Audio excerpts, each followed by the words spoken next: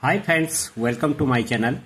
As we have x is equal to square root of 2, y is equal to cube root of 3 and z is equal to sixth root of 6. So we have to find out which is largest. Okay, so let's start. Square root of 2 can be written as 2 to the power half, right? And cube root of 3 to the power 1 by 3, right? Z is equal to this can be written as 6 to the power 1 by 6, right? Now 2 to the power half. If we multiply numerator and denominator by 12, right? So here also 3 to the power 1 by 3 into 12 over 12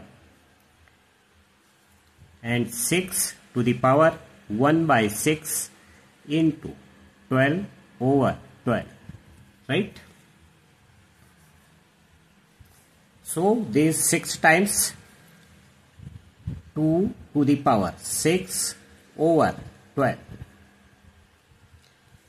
and here 3 4 times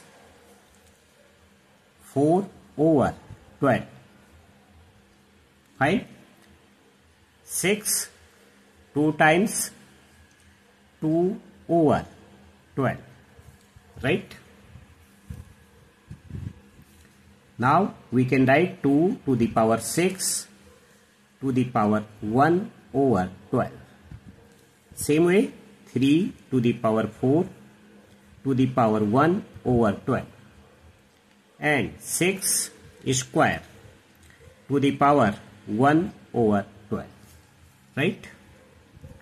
As we know, a to the power m to the power n is equal to a to the power mn, right? So 2 to the power 6 is 64 to the power 1 by 12 and 3 to the power 4 81 to the power 1 by 12 and 36 to the power 1 by 12, right? This as x, y and this as z, right? So we can safely say this is largest. Y is greater than x is greater than z, right? Now we can safely say that y is largest.